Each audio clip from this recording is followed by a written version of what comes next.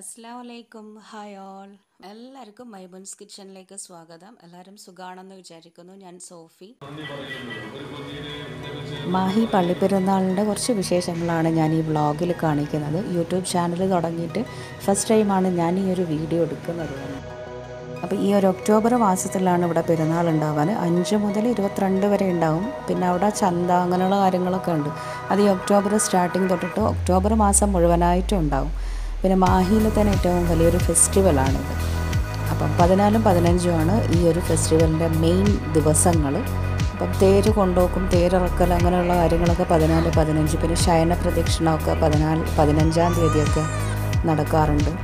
അപ്പം ഈ ഒരു മാസം മാഹിയിലും ചുറ്റുഭാഗത്തുള്ള ആൾക്കാർക്കൊക്കെ നല്ലൊരു ആഘോഷമാണ്. കാരണം ഈ പെരുന്നാളിനോടനുബന്ധിച്ചിട്ട് കുറേ ചന്തകളുണ്ടാവും. അപ്പം എൻ്റെ ഓർമ്മ വെച്ച കാലം തൊട്ട് ഒരു ദിവസം നമ്മൾ പള്ളിപ്പെരുന്നാളിന് പോകാറുണ്ട്. അപ്പം ഇത്തവണ പോയപ്പം ഞാനൊന്ന് വീഡിയോ എടുത്തതാണ്. ഇതുവരെ കാണാത്തവരല്ല, ഇതുവരെ ഇവിടെ വരാത്തവർക്ക് വരാനുള്ള ഒരു അവസരമാണിത്. അപ്പോൾ ഒരു ദിവസം ഒന്ന് വന്ന് കാണണം കേട്ടോ. എല്ലാവരെയും ഞാൻ ഇങ്ങോട്ടേക്ക് ക്ഷണിക്കുകയാണ്. അപ്പോൾ ഇതുവരെ മാഹി പള്ളിപ്പെരുന്നാളിന് വന്നില്ലെങ്കിൽ തീർച്ചയായിട്ടും ഒന്ന് വന്ന് കാണണം. മാഹി പള്ളിയിൽ ബസ് ഇറങ്ങുക, അതല്ലെങ്കിൽ മാഹി പാലം ബസ് ഇറങ്ങുക. കാരണം ഇപ്പോൾ റഷായ സമയത്ത് മാഹി പള്ളിയിൽ ബസ് റൂട്ട് മാറ്റി വിടും. അപ്പോൾ മാഹി പാലം ബസ് ഇറങ്ങിയിട്ട് മാഹി പള്ളിയിലേക്ക് വന്നാൽ മതി. എന്നിട്ട് ഈ കാഴ്ചകളൊക്കെ കാണുക, നല്ല അടിപൊളി ഫുഡ് അടിക്കുക, എൻജോയ് ചെയ്യാം. അപ്പോൾ മാഹി പള്ളിയിൽ റോഡ് സൈഡിലും അവിടെയുള്ള ഗ്രൗണ്ടിലൊക്കെ ആയിട്ടാണ് ഈ ചന്തകളൊക്കെ ഉണ്ടാവാൻ. അപ്പോൾ പല സ്ഥലത്തു നിന്നുള്ള ആൾക്കാരാണ് വന്നിട്ട് ചന്ത വെക്കുന്നത്. അപ്പോൾ അവരിൽ പലരും കുറേ ഒരുമിച്ചിട്ടുള്ള സാധനങ്ങൾ ഉണ്ടാവും. ചിലതിൽ കിച്ചൺ ഐറ്റംസ് ഉണ്ടാവും, ചിലതിൽ പിന്നെ വള മാല അങ്ങനെയുള്ള ഫാൻസി ഐറ്റംസ് മാത്രമുള്ള അങ്ങനെയുള്ള ചന്തകളുണ്ട്. ഏതെടുത്താലും 10 രൂപ എന്ന് പറഞ്ഞിട്ട് എല്ലാ ഐറ്റംസും ഉള്ളതുണ്ടാവും. പിന്നെ ഇത് കണ്ടില്ലേ, അലുവ, പൊരികൾ, അതുപോലെ തന്നെ കറുമുറ ഐറ്റംസ് അങ്ങനെയുള്ളത് മാത്രമായിട്ടുള്ള സെക്ഷനുണ്ട്. അപ്പോൾ ഇത് മാഹി പള്ളീൻ്റെ ആ ഗ്രൗണ്ടാണ്. ഗ്രൗണ്ടിൽ ഒരുപാട് ചന്തകളുണ്ട്. പിള്ളേർക്ക് വേണ്ടുന്നതുണ്ട്, അതുപോലെ ഫുഡിൻ്റെ കാര്യങ്ങളുണ്ട്, പിന്നെ ബെഡ്ഷീറ്റ്സ് അങ്ങനെയുള്ള അതൊക്കെ ഉണ്ട്. മുളക് ബജി, കോളിഫ്ലവർ ഫ്രൈ ഇതൊക്കെ ഉണ്ട്.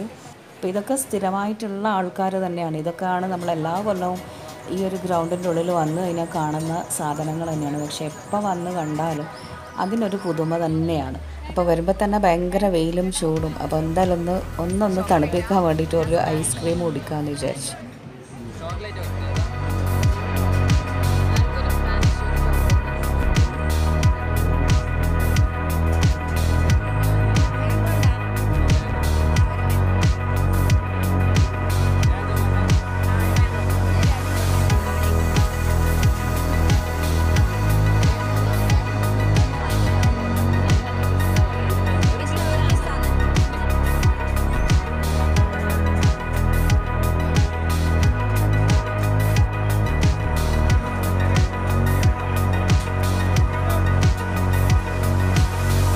നല്ല കരിമ്പ് ജ്യൂസ് ഉണ്ട്. അപ്പോൾ പണ്ടൊക്കെ എനിക്ക് ഓർമ്മയുണ്ട്, എൻ്റെ ചെറുപ്പത്തിലൊക്കെ കരിമ്പ് വീട്ടിൽ കൊണ്ടുവരും, എന്നിട്ട് അത് കടിച്ച് തിന്നൊക്കെ ഓർമ്മയുണ്ട്.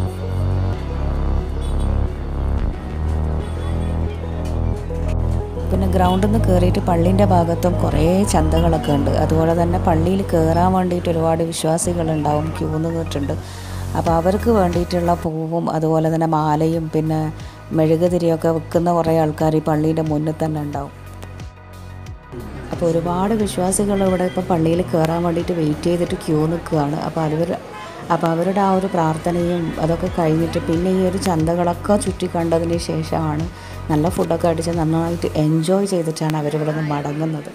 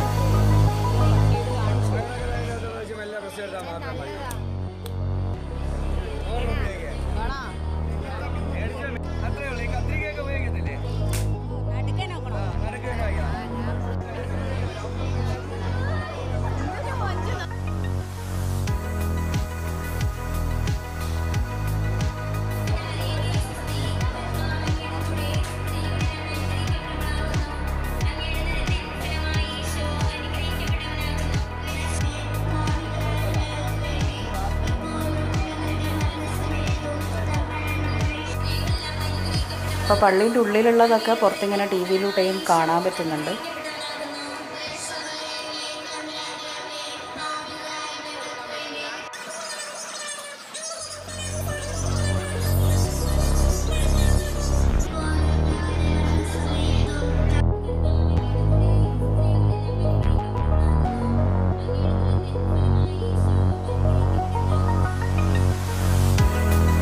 പള്ളിയുടെ പുറത്ത് തന്നെ അമ്മൻ്റെ സ്വരൂപം വെച്ചിട്ടുണ്ട്. അത് എല്ലാവർക്കും പൊതുവായിട്ട് എല്ലാവർക്കും കാണാനും പ്രാർത്ഥിക്കാനും ഒക്കെ വേണ്ടിയിട്ട്.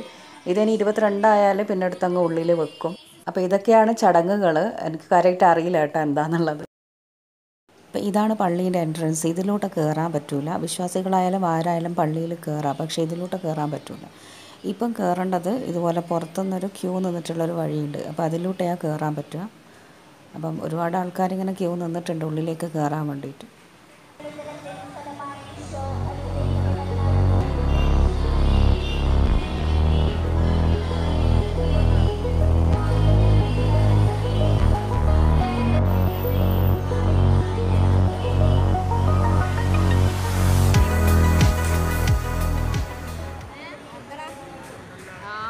പിന്നെ ഒരുപാട് ഇരുമ്പിൻ്റെ കടായികൾ, അതുപോലെ തന്നെ പത്തിലൊക്കെ ചുടാൻ പറ്റുന്ന താവ പോലത്തത്, പിന്നെ പൊരിക്കാൻ പറ്റുന്ന സാധനങ്ങൾ, പിന്നെ കുറേ ചട്ടികളൊക്കെ ഉണ്ട്.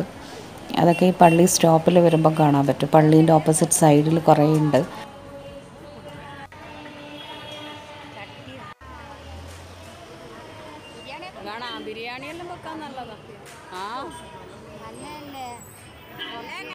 പിന്നെ ഒരുപാട് കപ്പുകൾ സെറ്റായിട്ടുണ്ട്, ജഗ്ഗും കപ്പും ഒക്കെ ആയിട്ട് നല്ല അടിപൊളി കളേഴ്സൊക്കെ ആയിട്ട്.